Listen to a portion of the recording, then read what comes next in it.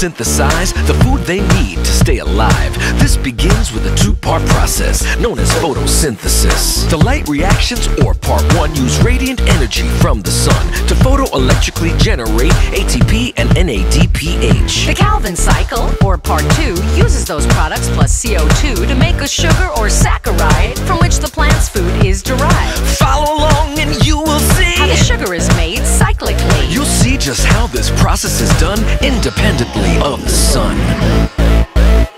The Calvin cycle will synthesize sugar from carbon dioxide over and over. It spins and spins, finishing with the light begins.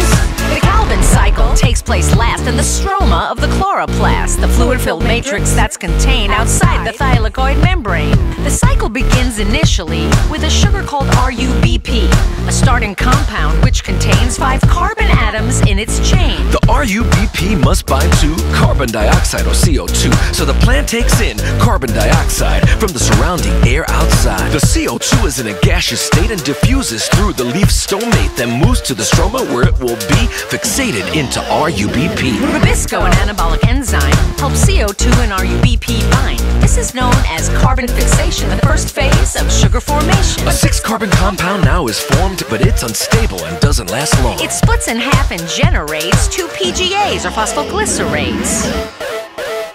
The Calvin cycle will synthesize sugar from carbon dioxide over and over. It spins and spins, finishing with the light begins. Now I will explain to you PGA reduction, or phase 2. ATP molecules give phosphate to the PGAs, or phosphoglycerate. Bisphosphoglycerates are produced, which NADPH will reduce. The bisphosphoglycerates now are changed, and they lose phosphate from the carbon chains. This reaction therefore provides phosphoglyceraldehydes. This is a complex chemical name, so we'll call them PGAL just the same. Or we can call them alternately glyceraldehyde 3-phosphate, or G3P. Several byproducts are also derived as the G3Ps are synthesized. ADP, and it also creates NADP plus and phosphates. All of these can be used when the light reactions take place again.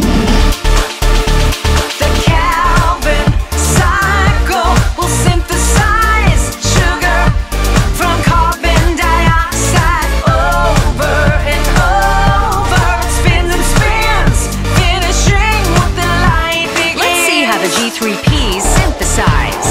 Glucose, a 6-carbon saccharide. Both of the G3Ps contain 3 carbon atoms in their chains. Count up the carbons, 1 by 1, 6 carbon atoms is the sum. Those carbon atoms, however, will be utilized to make our UBP. More G3Ps must be obtained to build a 6-carbon glucose chain. So the Calvin cycle spins back to back 6 times in all, to be exact, yielding in totality 36 carbons via 12 G3Ps. 2 molecules of G3P leave the cycle and bind chemically, yielding glucose E6H12O6 from the carbons that Rubisco fixed. Now let's take a look at phase 3, the regeneration of RUBP. 10 molecules of G3P are recycled enzymatically.